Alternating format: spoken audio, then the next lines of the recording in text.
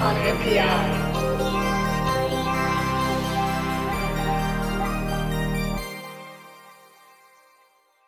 Hi, on NPI brought to you by DigiKey and Adafruit. This is new product introduction. This week it is from Analog Devices. Lady Ada, what is the NPI new product introduction of a week? This week? Okay, this week, DigiKey sent us a link to this, and even though they didn't feature it, I don't think, the AD8460 is a pretty sweet ass chip. So let's show this off. From Analog Devices. I will say actually this is not what the chip looks like. It's just a representation of it because actually the thermal pad is on top, and we'll talk about it in a moment. So the AD8460. This is, I mean, the short description at the top is pretty self-explanatory. It's 110 volt high voltage plus or minus 55 volt, 1 amp high current output, arbitrary waveform generator with integrated 14-bit high-speed DAC with SPI or parallel control. So this is a chip that can create arbitrary analog voltage outputs and waveform with those analog outputs from plus minus 12 volts up to plus minus 55 volts output, and sync or source up to 1 amp continuous, which is kind of like the big deal because it's like you can get things that can drive up to an amp, but usually they can't do like positive and negative voltages. You can do arbitrary waveform generators, but they usually don't have this high voltage or high current. 1 megahertz signal bandwidth, kind of cool chip if you, it's definitely filling a need if you're like, I need to create, they say test equipment or piezo drivers, but if you're ever dealing with like weird analog devices that you're testing or calibrating or specifying, especially if you want to do that on the road. Because normally what you would use is a function generator. We had these in school. I don't own one anymore, but these are devices that will create, arbitrary waveforms. You're like, oh man, I need a 10 megahertz square wave or a 400 kilohertz sine wave into 50 ohm load. You get one of these, and these are great little devices. They sit on your desk. They're not even that expensive. This the one from LaCroix even is like $1,000, which is a great deal. Maybe I'll pick one up. It looks really nice. Even has a nice big TFT screen on it. But the problem is that these are really big and heavy and usually really loud. And if you want to integrate this into field management, like you're sending people to calibrate equipment and they have to be able to generate these voltages to do on the fly testing of devices or motors or robotics or sensors, or you want it to be built into the device so you can do soft calibration. You're not going to put this like 40-pound beast in there. So basically it's like a DAC. It's like your everyday 14-bit DAC. It's just really beefy. It's like really beefy. Like there's Every week we try to do something where we could put a picture of a hamburger in. I know. Well, this time this is from This week we Chucktown could. Tavern. Thanks, Susan, for the Flickr image. You're getting attribution with this is like the tastiest looking hamburger image on Flickr. So yeah, I mean it's basically kind of like test equipment. But the other thing I can see is like we make test jigs for hardware, and like we've never had to use plus or minus 50 volts, but if we did, it's like you don't want to necessarily give every test bench one of those gigantic, like I said, 40-pound function generators. So if you can have this automatically built and controlled by the test equipment, it's easier to move around, less likely to break. So you said bottom left, there's the SPI interface.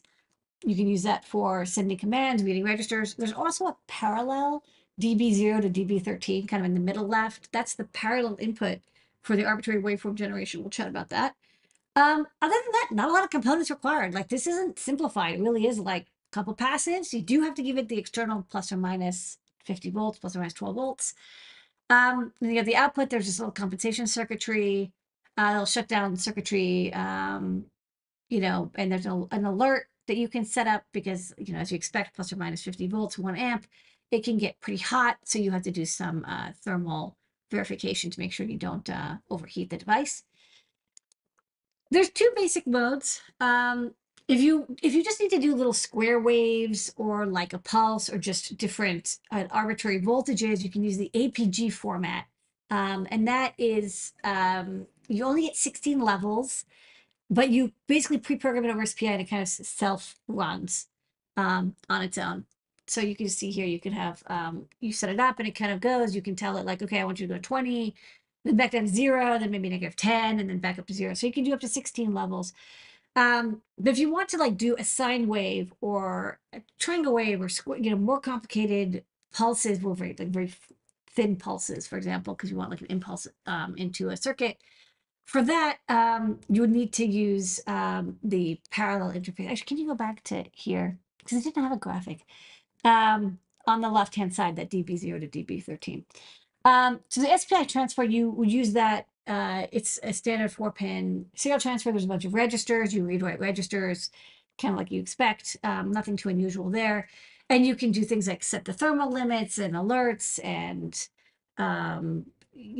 what kind of like gain you want and what the external voltage references are, etc. If you're doing the parallel mode, the other thing is you need to drive it with something really fast because it doesn't have internal RAM. So like if you want to do a sine wave, you'd want to maybe generate like a couple 100-point sine wave, 14-bit DAC signal, and you have to like continuously pulse it. So you need to use something like an RP2040, RP2350, or you could maybe use some external SRAM that's parallel, load it up with all the data, and then you could just use like a binary counter, a simple output that just clocks through the data to pulse it out into this driver. I think on the eval board they use an FPGA or something, which is fine too. But you definitely think about it. Like if you want to connect this chip to a Raspberry Pi, just be aware that if you want to use the truly arbitrary waveform generator, you'll need something that can generate that waveform in binary signal very, very quickly. Nothing to watch for is, of course, like I said, 1 amp, plus minus 50 volts a piece.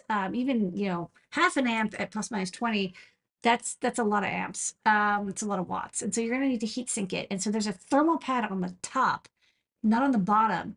So you can apply a heat sink and a fan. I think the eval board even tells you like how to get, or maybe even comes with one, a heat sink and a fan. You can drive that current, but you do need to dissipate the power off because it's not switching, it's linear. So if you're if you're sourcing, sorry, if your power supply is plus minus 50, but then you're driving 12 volt, you have to dissipate that 50 minus 12 volts somewhere. Package is a TQFP. Other than that's pretty standard. I think it's 0.5 millimeter spacing, easy to use. Most of the pins are ground, or like I said, that 14-pin parallel input. Not a lot going on in there. It's kind of nice. I like a simple design. Here's what it looks like on the eval board. The eval board is in stock at DigiKey as well, and it comes with a driver too that helps you get started. So this thing that plugs into the side there. This is like a nice chip. It's like this could really easily solve somebody's problem. I can see somebody being like, I don't want to create the drive circuitry, the amplification, and the DAC, all 3 separate things. I want to have it all integrated. This will do the job. This is the controller board. Like I said, you can use Windows software to drive. Like it looks like an FPGA there in the middle that actually does the waveform generation. And this chip is in stock. It is, yeah. We're still not used to this idea. We'll get over it eventually. Something like this, which is kind of like funky and arcane. Wasn't there this meme like Depression era folks? Afterwards, they always like saved the cans for everything.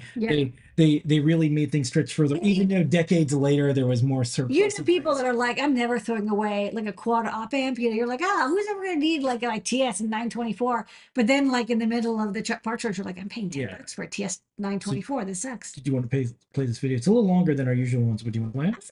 Time. Yeah, let's play it. Okay, so we're getting this video, and then we'll do new products out on the other side. Enjoy a video from Analog Devices. As the automated test equipment market evolves, so too has the demand for solutions to test devices at higher voltage. Many emerging technologies benefit from high voltage, promoting higher efficiency power delivery. Driving higher voltage enables power delivery at lower current, which condenses the form factor and improves the power efficiency and affordability of systems. Typical discrete solutions suffer from size, speed, availability, and reliability limitations. Integrating high voltage solutions into a single chip unlocks new potential for the next generation of automated test equipment. Introducing the AD8460, an Analog Devices industry-first high-voltage, high-current, arbitrary waveform generator with an integrated 14-bit high-speed DAC. The AD8460 combines efficiency and reliability into a power-dense package, offering superior design-in ease, configurability, and safety. The product is optimized for high power dissipation in a thermally efficient 12 by 12 millimeter TQFP package with topside exposed pad, allowing for mounting of a heatsink and thermal management. The AD8460 integrates a full signal chain for high voltage test, a 14-bit high-speed DAC converting digital input, a novel high-voltage amplifier enabling precision and high-speed analog performance, an integrated high-power output stage delivering high current output, a digital engine enabling programmability for the chip, and analog protection features. Each of these blocks result in an impressive single-chip solution, solving a variety of customer challenges in the high-voltage space. Optimized for capacitive load drive at high voltage, the amplifier features slew boosting up to 1800 volts per microsecond. Output slew rate can be controlled either digitally through edge speed control or with external compensation to enable stable load drive within the 1 amp current drive capability. With these controls, the AD8460 features unlimited capacitive load drive. Input to the AD8460 can be programmed between analog pattern generation and arbitrary waveform generation. For simplified pattern generation, APG mode offers up to 16 selectable voltage levels. In AWG mode, 14-bit digital data is streamed to the input, and clocking of the part translates the current digital code to voltage at the output, enabling the creation of unlimited complex high-voltage waveforms. Monitoring and shutdown of devices under programmable conditions keep operation within the safe operating area with adequate response to system faults and maximizing testing uptime. With the AD8460's compact bits-in power out EYE on NPI.